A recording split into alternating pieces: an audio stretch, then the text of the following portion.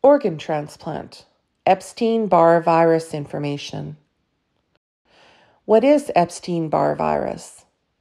This video tells you what you need to know about Epstein-Barr virus and your organ transplant.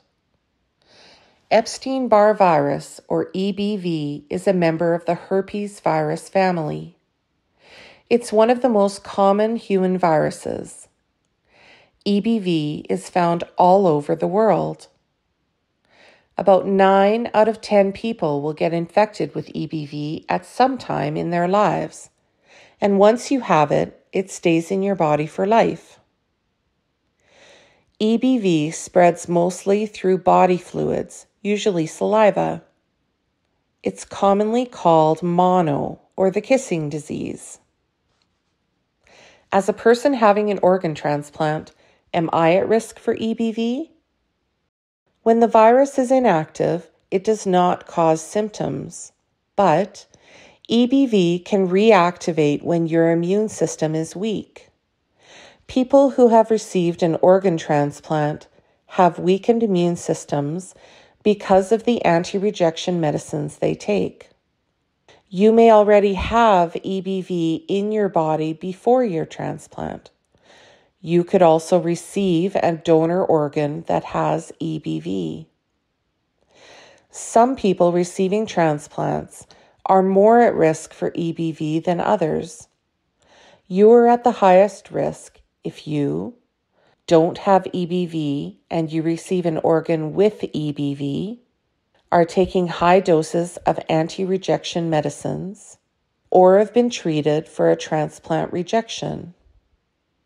It's best for a person without EBV to receive an organ without EBV, but this is not always possible. Will my donor and I be tested for EBV before transplant? You will be tested for EBV before and after your transplant. Donors are also tested for EBV before they donate. If I test positive for EBV, will I have to wait longer for my transplant? Testing positive for EBV will not usually delay your transplant. How long after an organ transplant can I get an active EBV infection? An EBV infection can happen any time after transplant, but most commonly happens within the first year. EBV infection is usually a mild to moderate illness, but in rare cases, it can become a more serious problem. If you are at higher risk of an EBV infection, your transplant team will watch you closely. You'll do blood tests, and you may need medicines to prevent an infection, treat it, or both. How do I know if I have an active EBV infection? Most EBV infections happen when the virus reactivates while your immune system is weak. Most people don't have symptoms. If you do get an EBV infection after your transplant, symptoms may include feeling very tired, fever, sore throat, head and body aches, rash, swelling of the lymph nodes in the neck, armpit or groin, or yellowing of the eyes and skin. When is an active EBV infection a more serious problem? The more serious form of an EBV infection is called PTLD, or post-transplant lymphoproliferative disease. PTLD is a type of cancer that in most cases can be treated. We don't know why some people who have had transplants develop PTLD and others don't.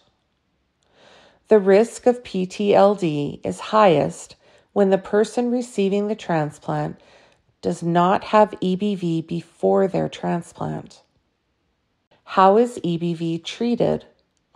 Your transplant team will watch you closely if you need treatment for EBV. Treatment for EBV is different for everyone. It usually includes lowering how much anti-rejection medicine you take and giving you medicines to help control the virus. Sometimes treatment may not be needed. Be sure to stay in close contact with your transplant team and follow your treatment plans exactly.